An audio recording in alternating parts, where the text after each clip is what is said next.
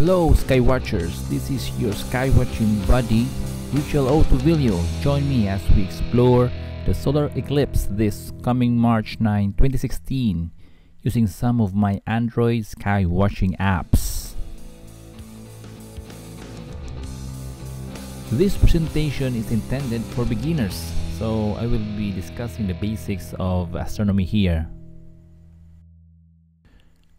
Let's start with Moonphase Pro.